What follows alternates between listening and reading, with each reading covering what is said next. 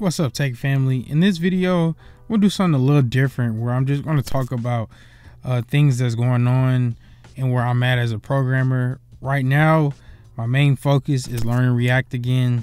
And this is a priority of mine right now because I just want to improve my front end skills. And I had a video like maybe, I want to say a year ago, where I had this video about skipping JavaScript. And I skipped JavaScript in order to learn React, learn a little bit more about Angular and Vue. And I had to go back and really understand JavaScript. So for the past year, I've been really locking in on JavaScript ES6, really getting a firm handle on that framework. And now that I feel like I have a good understanding of JavaScript, now it's time for me to go into learning React again. I haven't stopped learning React necessarily, but I just really want to go into a complete course with it, really understanding the difference between the prop and the state, as well as the difference between the functional and class components.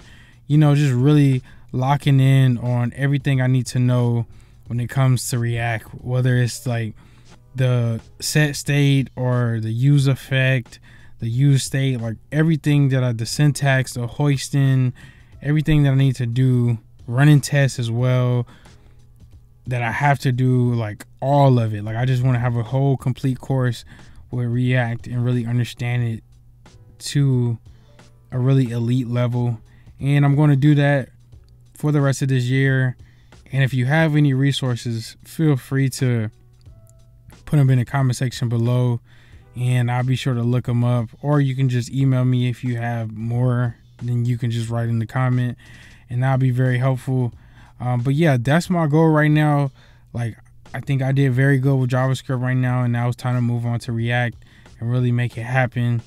And I don't feel like it would be fairly long for me to pick up on it since I did get so much better at JavaScript, but still I'm going to take baby steps and make sure I really grasp everything so I can be ready for any coding challenges, any interviews where they ask questions about React, because I did fairly well with them a year ago, but I still want to just keep improve my skills as a front-end developer, and React is on my list next.